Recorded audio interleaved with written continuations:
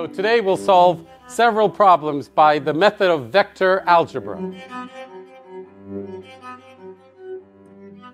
And we'll start with the bisector theorem, and then it'll get even more interesting. And so what I would like for you to pay attention to is how straightforward the solution of all the problems is. It doesn't mean that the algebra will be super simple. It might get a little messy, but it'll be unsophisticated in terms of the complexity of the expressions. Basically linear expressions, even if the coefficients have complicated expressions. That's number one. And number two, that is not to say that this does not require practice. Okay, so that's point number one. But point number two, appreciate that we're doing algebra, or rather we're using algebra to solve geometric problems, even though we have not given up any of the algebraic intuition, because we are doing algebra with geometric objects.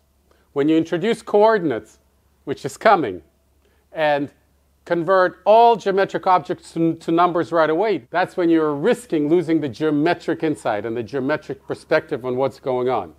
And you may get through the complicated calculations and get a complicated answer and not know what it means. We're not at all at risk of that here, because we're working with objects that are not just have direct geometric interpretation, but are actually geometric objects. They're just directed segments. So that's the beauty. That's the appealing part of this framework, and that's really the genius of it. It seems to combine both worlds of algebra and geometry in a very effective manner. Okay, so let's prove the bisector theorem. So here's what the theorem states, that if you have a triangle and you bisect one of the angles, then the base on which it lands, the bisector, is divided into two segments whose lengths are in proportion of the corresponding sides. Once again, I won't put any letters on the board because I don't want you to go hunting for letters when I say AB divided by BC. I'll just keep saying this over this, so just keep looking at the board. So this over this equals the length of this side over the length of this side. Or equivalently, this over the length of this side equals this over the length of this side. That's what we need to prove. You will recall that the geometric proof is quite ingenious. You construct an additional parallel line, you find similar triangles, and it's quite elegant, but requires ingenuity. So let me remind you what we learned last time about straight lines and how they are represented by vector algebra. If we have a vector A, I won't even draw the vector, because all we're interested in is its tip right now. So here would be an arbitrary origin, and then the vector A points from the arbitrary origin to the point, to this point, and the vector B, the same thing, to this point. And we're looking at the linear combination alpha A plus beta B. And if alpha plus beta equals 1, then this linear combination will sweep out the line that passes through these 2 points. When alpha equals 0 and beta equals 1, we're right here. When beta equals 0 and alpha equals 1, we're right here. When they both equal 1/2, we're right here. When one of them is greater than 1 and the other one is negative, then we go beyond the points. We go outside of the segment, but we still stay on this line. That's what we discovered. And what we discovered is that if, let's say, alpha and beta are such that the point lands here, then this segment is being divided in proportion beta to alpha. If you don't think about it, it's counterintuitive. If you do think about it, it's perfectly intuitive. Because the closer alpha is to 1, so the larger alpha, I should say the larger the alpha, right? The larger the alpha, the closer we are to the point A. And the larger the beta, the closer we are to the point B. So it makes sense that they switch around like that. And if you want to prove it, then you can look at it this way, slight algebraic manipulation. I'll just break out A, and alpha minus 1, because alpha and beta add up to 1, is precisely minus beta. And when we factor it out, And so here's what we see. When we're at this point corresponding to this linear combination, we can think of it as being at A, and then the beta fraction of the segment B minus A, which is this. That's B minus A. That I can draw in.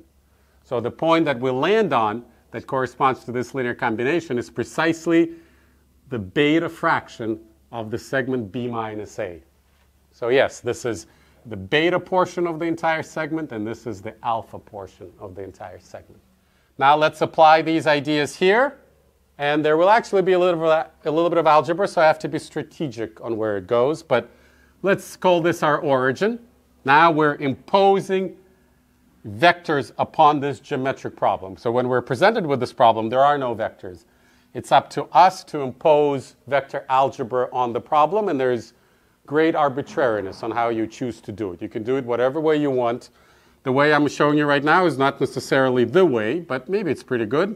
So I'm going to call this vector A, and I'm going to call this vector B, and I'm going to say that this vector, let's call it U, is alpha A plus beta B.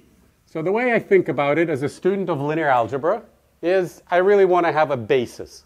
So I think of A and B as my basis, and now I will start expressing everything in terms of A and B. So that's just paying homage to the linear algebra part of our background. Okay? Okay. So this is the vector U. It represents the bisector, the angle bisector. And so now the task that we're facing is translating the condition of the problem into algebra. And what's the condition? What's given in this problem? What's given in this problem is that this angle equals this angle.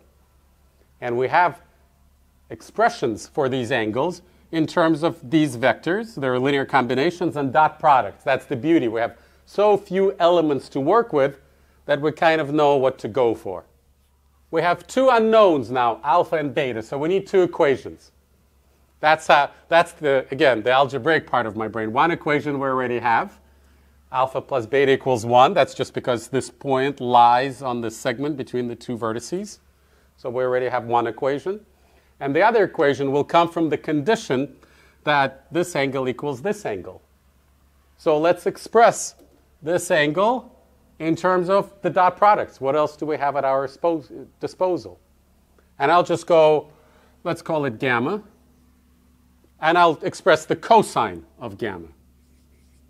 We don't really need to take the arc cosine. What we'll say is that the cosine of this angle equals the cosine of that angle.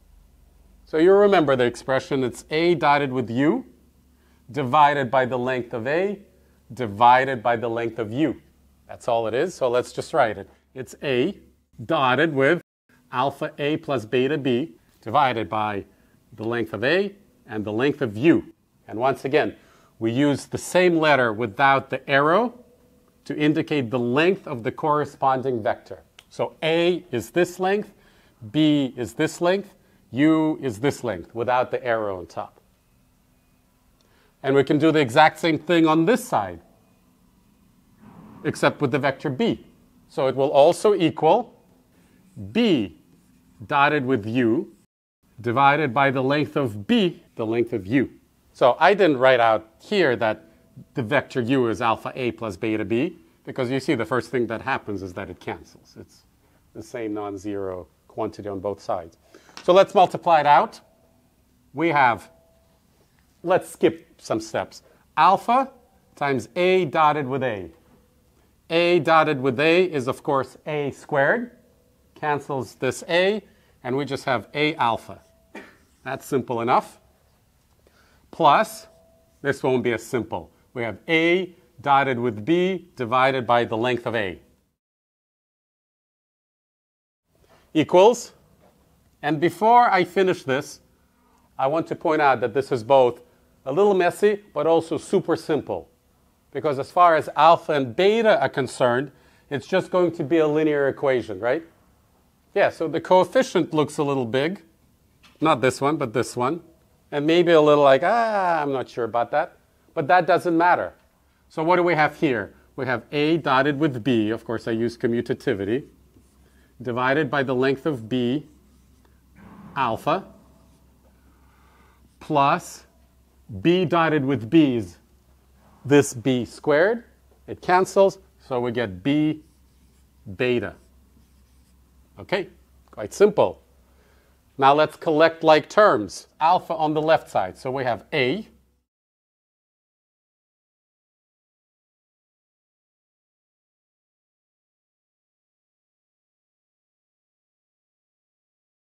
Okay, simple linear equation. So as far as the linear algebra students and us are concerned, we're done. We have two equations, equation number 1, equation number 2, and two unknowns. How hard can it be to solve a linear system of equations with two equations and two unknowns? Not very hard. But we can get a little cute here just to make it super easy. And that is, I will factor out a from here, and I will factor out b from here. So when I factor out a from here,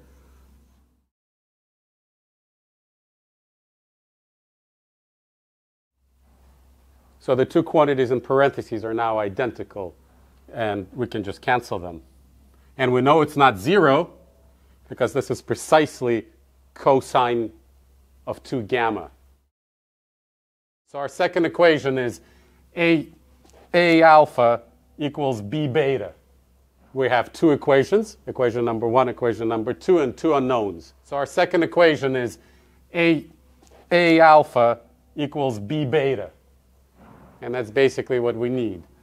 A alpha, where a and b are just the lengths. So those are our two equations. Now that you can all solve. Let me just write out the solution. So I'm just going to guess the solution. And do you see that I successfully came up with two numbers that a add up to 1? Agreed? And b, when you multiply the first one by a and the second one by b, you get the same thing. Okay, so that's our solution. And that's actually the answer to the question, because you see, what we know is that if we're taking alpha of this vector and beta of this vector, then it flips. The proportions are beta to alpha, just like we reviewed over here. The proportions, the segment is divided in proportion beta to alpha. In other words, a to b. Now, when I'm talking about proportions, I can skip the denominator, right? But, I'll be finding the ratio of these numbers. So this divided by this is in proportion a to b. In other words, it's in proportion of the length of this side to the length of this side. Okay? So the takeaway here is that we set up the problem, we expressed the vector u in terms of a and b and acknowledged that it lies on that line, and then we just restated, that's now been erased, the condition that the two angles are equal in terms of the dot products. And then our algebraic intuition completely took over. But by the time we got the final answer, we were not concerned that we would not be able to interpret it geometrically, because we've got our numbers, and these numbers apply to these two vectors, right? We've never lost touch with the geometric nature of the problem, even though most of the solution was spent doing algebraic manipulations. Pretty cool?